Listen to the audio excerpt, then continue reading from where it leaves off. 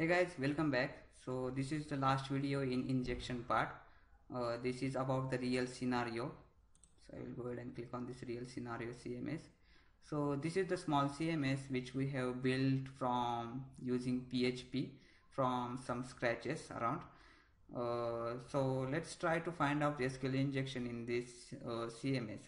So as earlier I have mentioned that the SQL injection can be present in input field that deals with database. So you can see here the search field. Of course the search fields deal with database. So let's try to find out SQL injection in search field. So to find the injection, to find the page is vulnerable or not, you can add the single quote. So I will go ahead and add single quote and hit enter. So no SQL error. Now let's try to add double quote here and hit enter. Now you can see here the MySQL error, which means that the current CMS search result is vulnerable for SQL injection attack. So I will go black. Now as we got our target is vulnerable for SQL injection, let's move on and try to exploit it. Now on the first stage we have to find the number of columns. We can do this by using order by 200 minus minus plus minus. Hit enter and you can see here the unknown column 200. Now let's try to reduce it to order by 100 minus minus plus minus. Let's try to reduce as a 10. As you can see here, page is loaded normally, which means that the column count is greater than 10. Let's try to increase to 11. Again page is loaded normally. Let's try to increase as a 13. 13 is unknown column. Let's try to reduce as a 12. So on the 12 we got the page is loaded normally, and on 13 we got the error message that column number 13 is not present, something like that.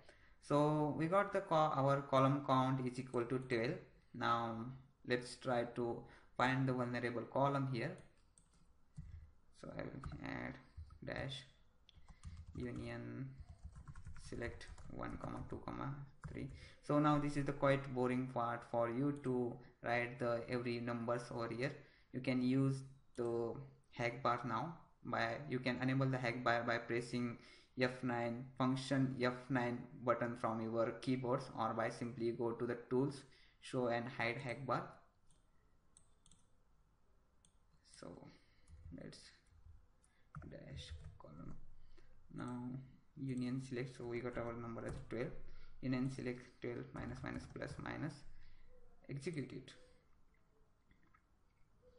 Now you can see that the column number 2 is in bold, which means that the 2 is vulnerable column.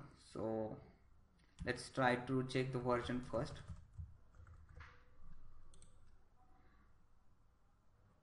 Now the version is 5.5.32, which means that it is we can apply the normal SQL injection queries over here.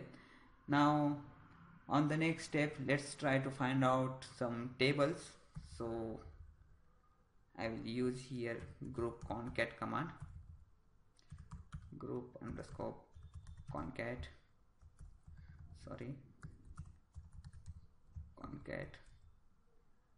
table underscore name from information underscore schema dot tables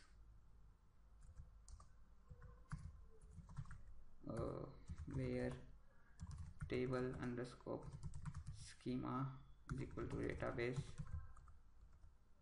minus minus plus minus. So let's execute it.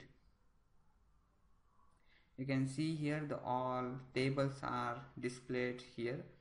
So AA underscore categories, AA underscore comment, AA pages, AA post. Let me do some changes here. 0x3a.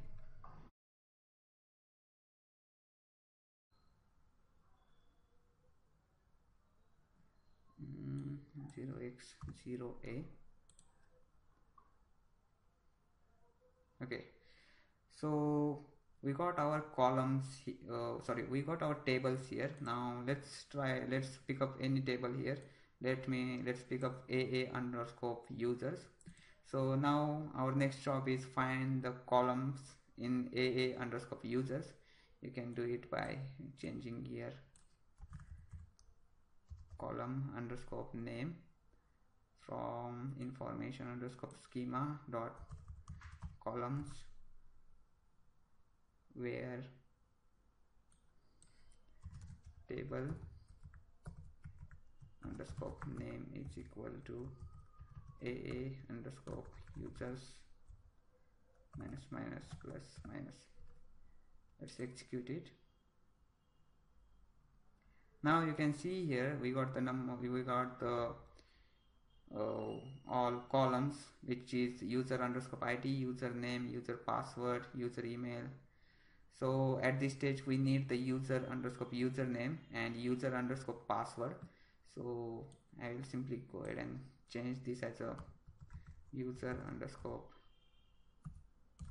username comma 0x3a comma user underscore password from AA underscore users minus minus plus minus. Execute it. So you can see here we have successfully applied a SQL injection on this CMS. So our username is admin and this is our hash password. So this is how the normal SQL injection works.